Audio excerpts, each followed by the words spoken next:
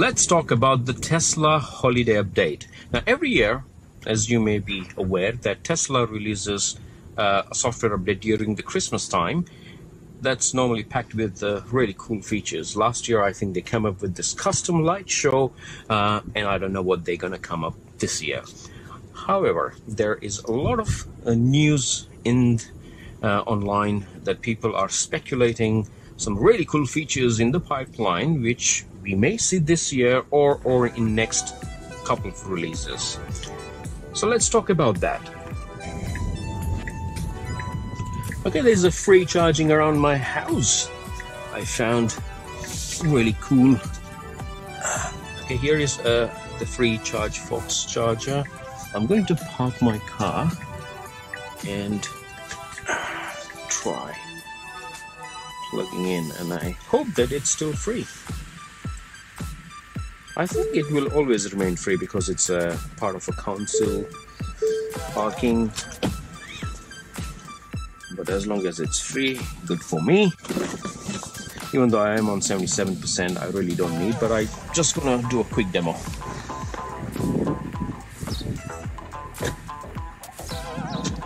So you go on the ChargeFox app, click details, and I'm just going to take this.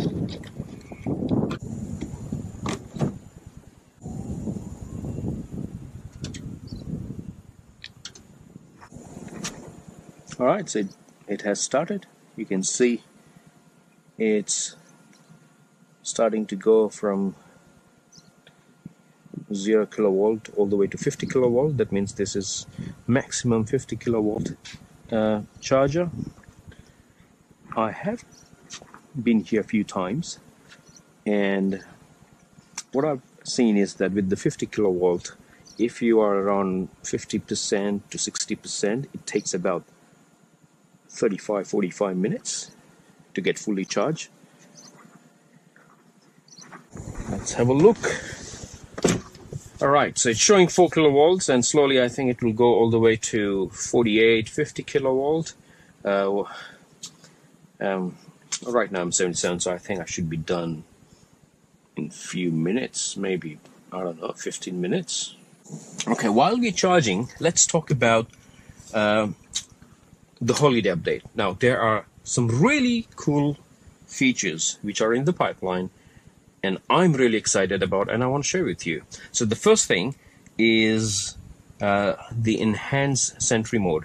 Now, Sentry Mode itself is pretty cool. As you know, you can do a lot of things. You can record the clips, up to 10 minutes or so, as well as you can view the live Serenity Mode while, from wherever you are, as long as you have the internet connection.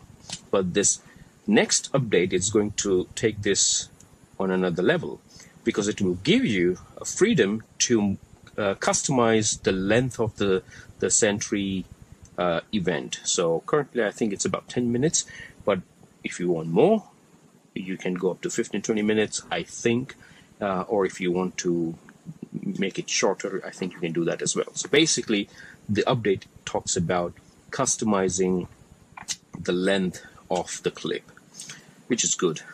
If you have another hard drive connected to your USB port, I think then it makes sense to record bigger clips. I have left it default 10 minutes because currently it doesn't have any option to customize. The second enhancement as a part of the Sentry Mode is a lot of people have experienced that when you park your car, and if it starts raining or if you parked on a busy street, it is recording pretty much every event happening around it, and that's consuming your battery. At the same time, it's also filling up your hard drive. So to avoid that, in the new update, you can now disable the cameras, all the events. Let's say you parked on a busy street. But if someone tries to break into your car, that's when it will record. If someone breaks into the glass or try to open the door, that's when it will trigger. So I think it's really cool because, sometimes, you're going on a long holiday, you park the car, you don't want to completely disable. You only want to, record if something really dangerous happened, like somebody breaks into your house and tries to steal your car. So maybe at that time you want to record. So I think this is a really handy feature. People who are parking the car outside, right? It's good for them. Maybe they don't want to record everything, right? Especially when it rains. I have noticed that as well. The car thinks that something is happening around it, so it will just record a lot of clips which are just useless. Dolby Atmos is coming to Tesla. If you've been in any Tesla, you know what kind of sound system it has. It just blows your mind. Like literally, it's amazing, right? Now, when I heard that Dolby Atmos is coming, I just thought about watching movies. I mean, it will just take the experience to the next level. Even now, sometimes I go to Netflix and watch the action movies, and it's amazing experience. Like watching a movie in the car with all the sound system, like the woofer and everything. It's amazing. Now, having Dolby Atmos, it's not just for the movies. Netflix and Disney and all those services will be able to make use of Dolby Atmos.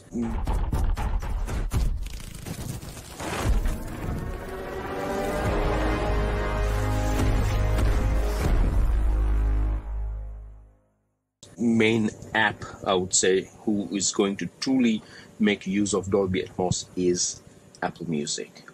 Yes. Now you might think Apple Music, but it doesn't have Apple Music. Well, Apple Music is also coming to Tesla. So Apple Music is one of very few streaming services which supports Dolby Atmos. And Dolby Atmos will just make the whole experience even more immersive. So you can imagine that your car is already sounding way better than $150,000 car, right?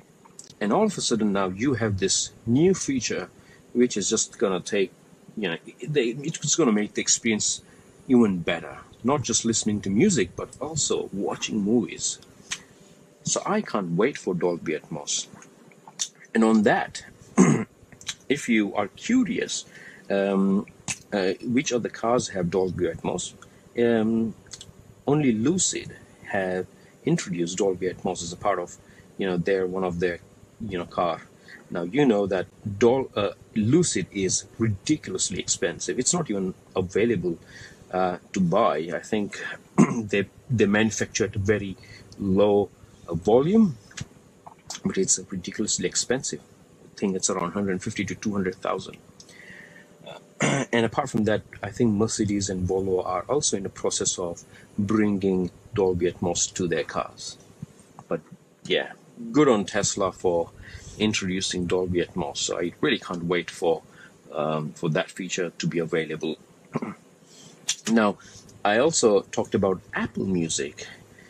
See, I'm an iPhone user, and a lot of people who are iPhone users and they also have Apple Music as their music subscription, it's kind of a blocker for them to listen to music, because so far what I've been using or doing is listening to music over the Bluetooth.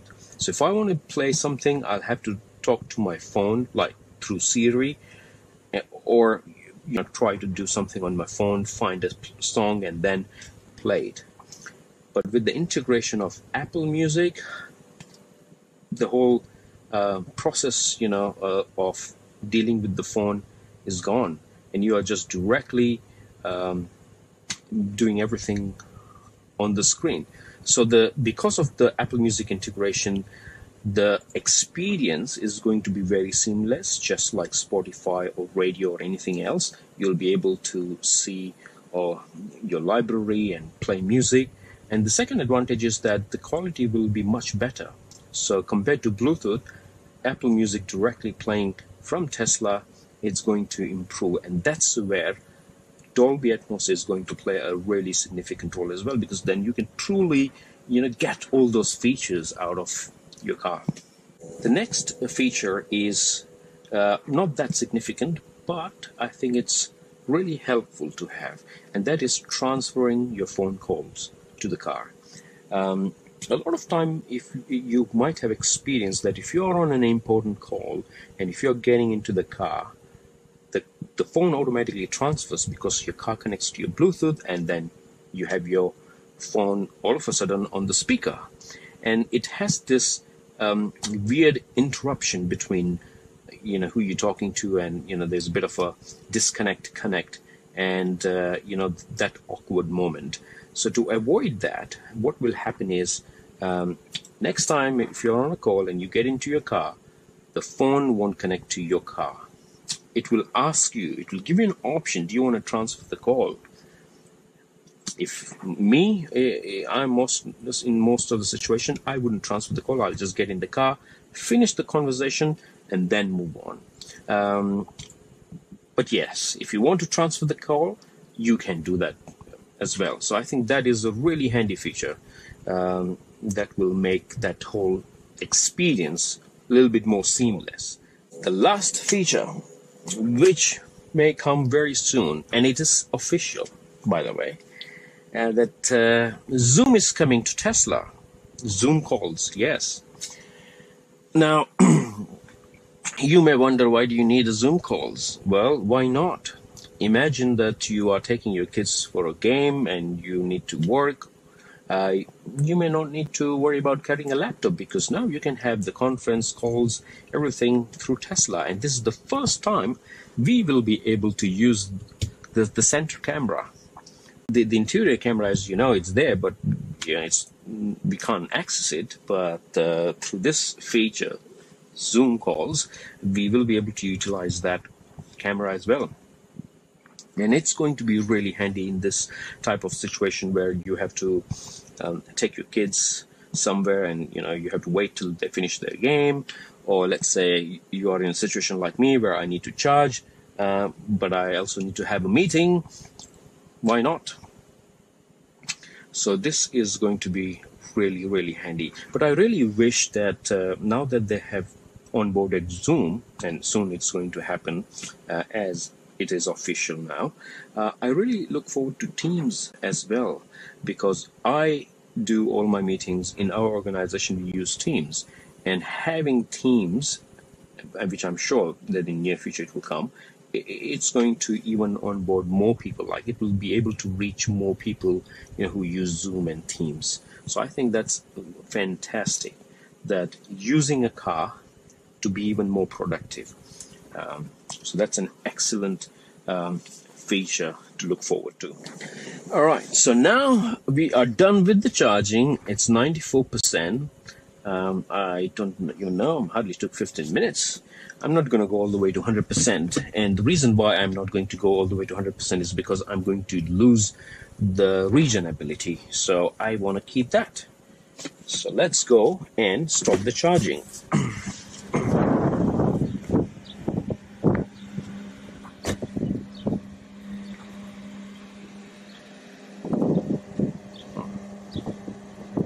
All right, stop charging. You can hear the click that it's unlocked. Take it out,